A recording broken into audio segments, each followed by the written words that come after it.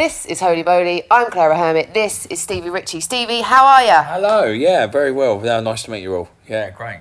It's a bit funny, isn't it? Because I'm standing up, you're sitting down. I think I should stand up. Stand up because I feel a bit orcs here, actually. I've got some good news for you. Well, I think it's going to be good news. All right. Okay. What's that? We at Holy Moly do an interview that is called Taken from Behind. So today, Stevi Ritchie, I'm going to be taking you from behind. Is that okay? I would love that.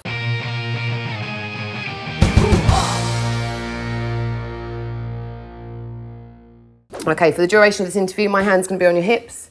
All right? We're going to start with a bit of a warm-up. Okay. So we're going to do a circling of the hips. Okay. You know, like you're a good dancer. I like that. Loosen up the hips. That's right. Okay. Yeah. I'm liking this already. Actually, it's a good interview, isn't it? Yeah. And then back the other way. Okay. Oh, it's all right. You've got to have a bit of a stretch. You know what it's like before you get, do your moves. Yeah. Oh, yeah. Especially in the bedroom. Yep. Stevie, at Holy Moly, we have some of the best journalists. Okay. In Shepherd's Bush. Wow. And they managed to dig up your casting call profile. Oh, yeah. Right? So we found out some facts on that profile, and we just want to play a game of true or false. Go on then. So I'm going to say it, and you're going to tell me it's true or false. In 2003, did you play Martin Luther King? Do you know what? It was for, right, I'll be honest with you, it was for my my London School Musical Theatre production play where I basically pulled on like an act, basically, of Martin Luther King, where I sung a song. It was like an act, I think it was called What's New Pussycat or something like that. So it was... You sang What's New Pussycat as Martin Luther King? One of the songs, yeah, I think it was. I know, it's so surreal, but it was. It was a production, I didn't get paid for it. It was my pretty much my London School Musical Theatre college performance. The bit you did at the end. But just, I'm not being funny or anything, but Martin Luther King's black. I know. Have you had a standing ovation from 500,000 people? Well, I'll be honest with you, 500,000 is a bit too much. I would say about 5,000 people, yeah. Because I think I'd done My Kind of People at the Lakeside Thurrock Shopping Centre when Michael Barrymore was then about.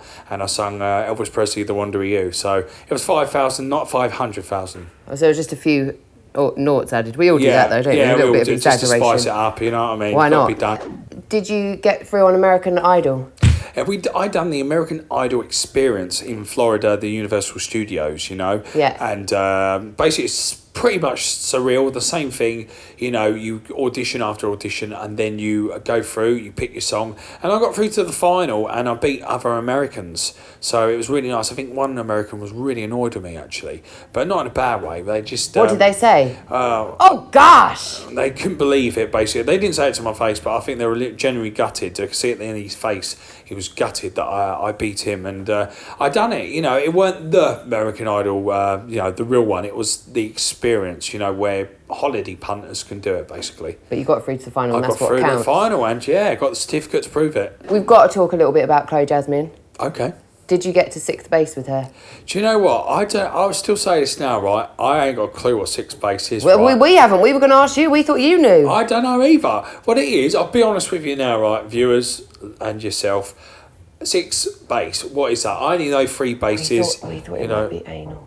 What, six bases anal? Oh, I don't know. I don't know what. Well, I've only had anal once, but hey, not mine. I've done it to a woman. That was my ex-girlfriend. But anyway, six base. I don't know what that is. I only know three bases, and one of them's cold when you got half an inch. So anyway, let me just put it out there. Not literally. My Simon. I know you're laughing now, aren't you? See, I always make people laugh when it comes to this. I think I love you. So I love you too. Date you later. That'll get in the papers tomorrow. Anyway, Simon said to me, on scale 1 to 10, how far did you get with Chloe? And I went 6 out of 10. Well, what's that? Well, 6 out of 10 is like a kiss and a cuddle and a hold and just a nice little sort of like just like that. You know what I mean? Yeah. So that's what it is basically. So that's what I got. So my microphone was still on when I was rehearsing, and silly me. They all heard it. Yeah, and that's what happened. So she said you had a spiritual snog. Was it spiritual? Did she say that? Yeah, that's what the papers said. That she said it was a spiritual snog. I suppose it was. It was really... There was a connection between me and Chloe, and you know what? She's a lovely girl, very attractive, and skits. Are you going to see her now again? I'm going to see her soon for a coffee. For seventh base. 8, Who knows? 10th. 9, 10. It could be 10th this time, all the way. No, do you know what? Who knows? The inch, half an inch. Well, it'd probably be half an inch for me, actually, but every inch helps, hey, especially if you shave. Got another quick question. There was Okay. a picture taken of you with the Sun newspaper, and you were smiling and you were pointing at the Yorkshire Ripper. What was that? Do you know what, right? I was stitched up that day, right? I'll tell you why. Basically, I went and got some papers, right? And then they said to me, oh, can you just point at the Sun newspaper and point at the Daily Mirror? So I went, me being stupid. You didn't look at the front page. I didn't look at the front page, I just went like that. So I got proper stitched up. And whoever that is, I believe you me, karma will come your way. I want from you, because you are a bit of a lover. Mr. Lover, a Mr. lover. Hey girl, Bombastic, fantastic. That's me fantastic. on the bus, she says I'm Mr. Roman. Top 3 dating tips. Top 3 dating tips. Okay, obviously, number 1, be yourself. Always be yourself, because otherwise women see through that. Yeah. Number 2, listen. Very important. Women love a good listener, you Yeah. know? Very important. Number 3, always look in the eye. Never look at chest, never look at arse.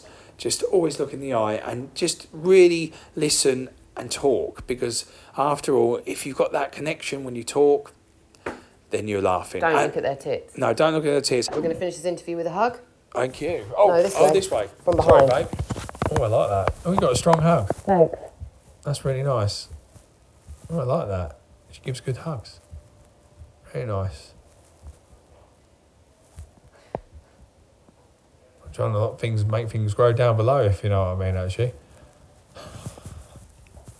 It's really nice. I've only had anal once.